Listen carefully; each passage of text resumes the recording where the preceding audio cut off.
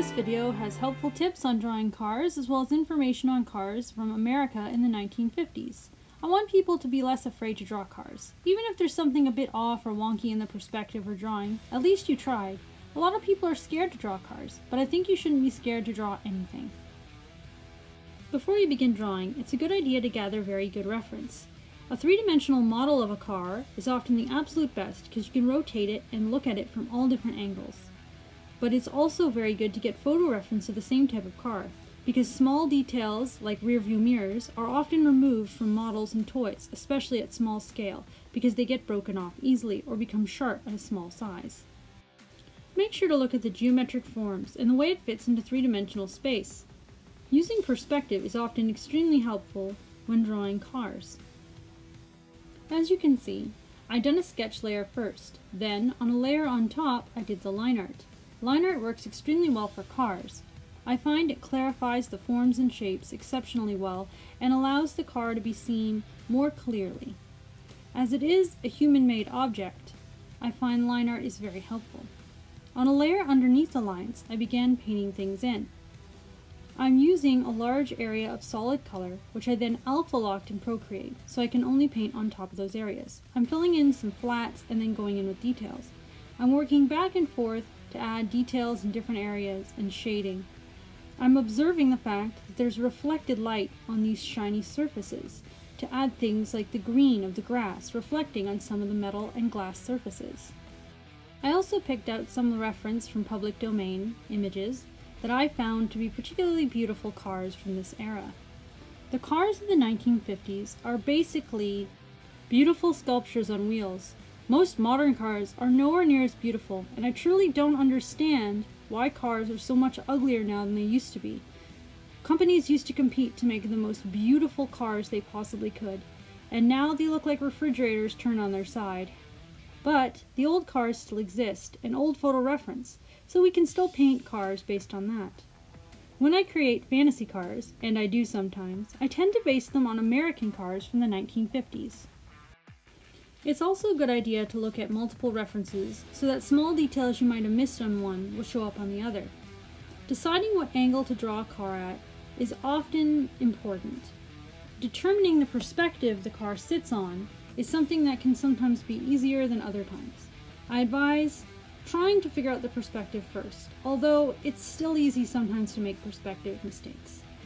Here, I've done 3/4 front views, which is one of the more beautiful views in my opinion, and I would recommend doing this view for a car if you want to do a picture. However, I did many different angles. This one is from behind. I'm roughing it in with a sketch on a sketch layer. I focused more in on the Hudson Hornet because first of all I could find good reference, and second of all I think it's one of the most beautiful of all the cars I've ever seen. I worked on getting the details in.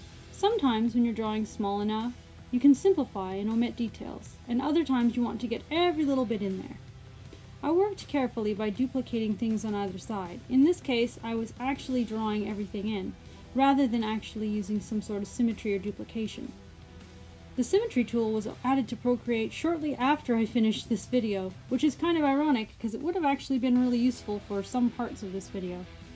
I did a solid flat color underneath the line art here, and as you can see I filled in the background details first. It's a little jarring on the eyes, so maybe I shouldn't have done that, but I filled in a lot of the solid colors here. Flatting is a common technique that can be used. I'm getting more of the solid colors in before putting in any of the details. Getting the underneath color that is the mid-tone, then adding in the highlights and the shadows. This technique is very easily used digitally, but is also easy to do with opaque mediums like acrylic, oils, or gouache. Some features to look for in 1950 cars, as well as if you're making fantasy cars based on cars from the 1950s. Many cars have multiple headlights. Fins on the rear, but not all have this. Many lines, symbols, and other accents made either of chrome or stainless steel, and sometimes both. Bumpers were large and thick, heavy gauge solid steel. Cars were large, wide, and roomy, and also tended to be much longer than the average car now. Beautiful pastels or jewel tone, often vibrant color paint jobs. There's also two-tone paint jobs, such as having red and cream. Matching interiors. The paint on the vinyl such as red and cream interiors on a two-tone red and cream car. The dashboard was often plastic, was often color matched. Sometimes interiors are more gray, like I was doing in these pictures, but more often they actually matched the colors of the car. White-walled tires, which I think are actually more beautiful than pure black ones. Wheel discs were often very decorative and made of stainless steel, and absolutely never made of plastic. Parts of the car interiors also included chrome and/or stainless steel decorative symbols and other accents. Fender skirts and covers over the rear wheels to make a sleek line along the body, as well as riding low to the ground, so the car was actually much lower to the ground and worked better on smooth, high-quality roads. Convertible and hardtop versions of cars were both available for every single car pretty much made in the 1950s. There may be an exception I couldn't find. There were more convertibles the further south you went in North America, and fewer the further north. When roughing in cars, look at the basic geometric shapes and forms, as well as getting the perspective as correct as you can manage. But if you make a mistake, I don't think it's the end of the world. We're all learning, and we're not drawing things perfectly every single time we try. For example, the car I'm drawing now is one I made a perspective error on. There's something a bit off about the seats inside compared to the rest of the car, but it doesn't mean I shouldn't keep trying. It looks decent, but I can tell it's a bit off. It's a good idea to be okay with things being imperfect, and just try to do better next time. The grills and bumpers at the front of the cars were the best way of identifying which company or brand a car was made by, as each one has its own styling. Individual cars had it vary slightly, but it tended to be more similar as long as it was a member of the same brand or family. Not all cars from this era had two rear-view mirrors. Some of them only had one on the driver's side and lacked one on the passenger side. Interestingly, seatbelts were not standard or required equipment in cars. The very first seatbelt was not introduced until 1949.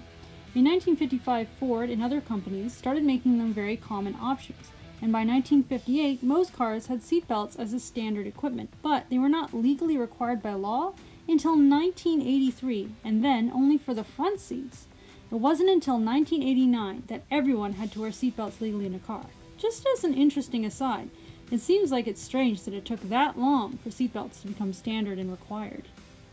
If possible, you should take your own photo reference of old cars that you can run into in the real world, including going to old car shows if you have one nearby. If you run into an old car, I also recommend doing your best to sketch it in a sketchbook. They're more beautiful and inspiring than modern cars, at least to me, and I find them to be one of the more beautiful things you can draw that isn't actually an animal or part of nature. Sometimes the challenge of drawing something that's a little more difficult is definitely a worthwhile venture. Remember, even if you don't get there perfectly, just like with drawing humans, it's try again. Try not to be afraid to draw cars, and I hope these tips were helpful to everyone. I used Procreate to paint this, so I also used the Alpha Lock tool to lock the line art and paint just over where I'd already drawn the lines. I hope that this video was helpful to you, and that you are able to use these tips to go forth and draw and paint 1950s cars. More videos coming up, and I'd be willing to accept any questions or comments below. Have a wonderful day. Goodbye.